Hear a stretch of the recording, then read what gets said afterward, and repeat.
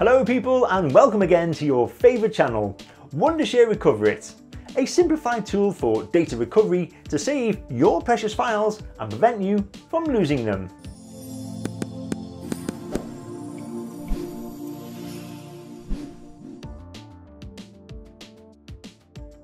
So today we are going to discuss a common problem related to BIOS, or the Basic Input-Output System.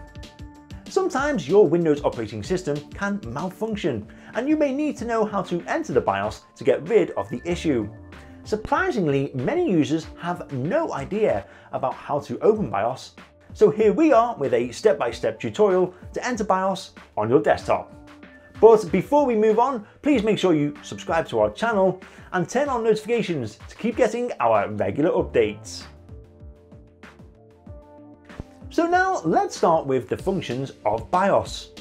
Do you have any idea what it is and what it does? In the simplest of terms, we can say that the BIOS is a ROM chip present on all motherboards that enables the users to access their computer system. It helps in loading the basic hardware and running power on shelf tests to boot your computer properly. If your computer passes these tests, it means that everything is working fine. However, if you hear a beep sound, this points out to a hardware issue. Following are some of the primary functions of BIOS. Post.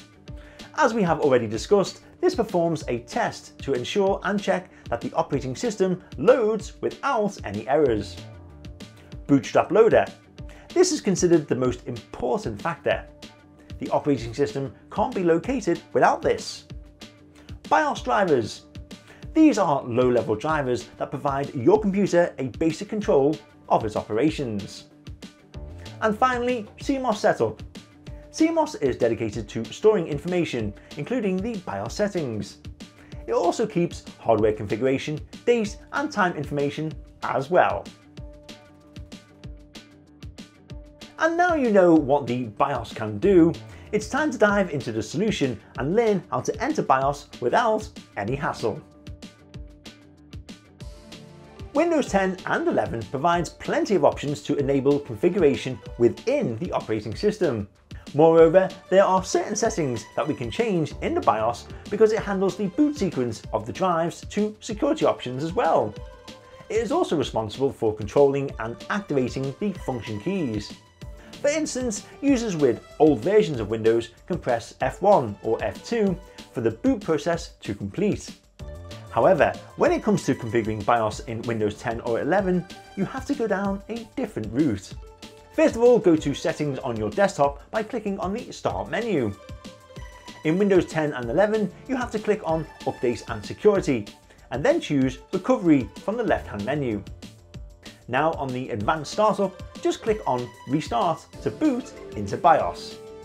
Windows 11 users, however, should go to the Windows Update, and then click on Advanced Options.